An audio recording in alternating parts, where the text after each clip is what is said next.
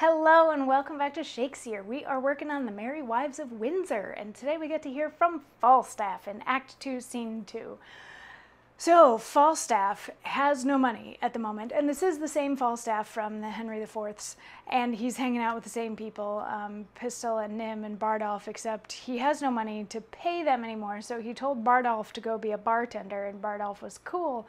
And then he asked Pistol and Nym to help him in his plot to try to sleep with Mistress Ford and Mistress Page, because those ladies are in charge of the money in their households, and he figures if he's sleeping with them, he can get some of their money. But Pistol and Nym wanted nothing to do with that. They instead went and gave a heads up to Mr. Ford and Mr. Page that Falstaff was going to try to sleep with their wives. Mr. Page was like, yeah, no, that's not going to happen. Mr. Ford is now really suspicious and doubts that his wife will stay faithful to him, so he wants to now be introduced to Falstaff while he's in disguise as Brooke. That's yet to come, but that was at the end of Act 2, Scene 1 that we found all of that lovely stuff out. So in Act 2, Scene 2, we've got Falstaff chatting with Pistol, who did not want to deliver this letter, but Pistol is now asking Falstaff for money, because apparently Falstaff found a little bit of money somewhere, so he's asking for money, and Falstaff is like, no, I'm not giving you money. And Pistol's like, but aren't you gonna share? Like, didn't you just have 15 shillings?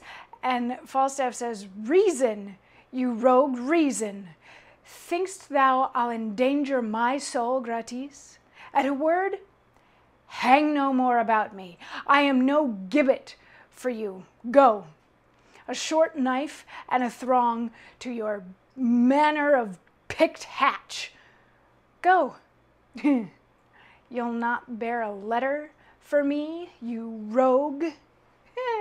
You stand upon your honor. Why, thou unconfinable baseness, it is as much as I can do to keep the terms of my honor precise. I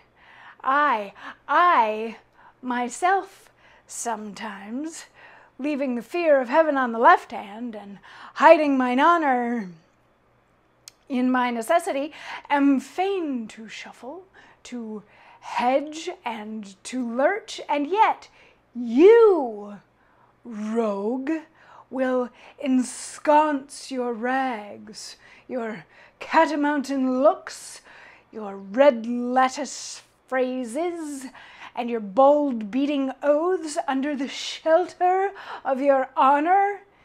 You will not do it? You?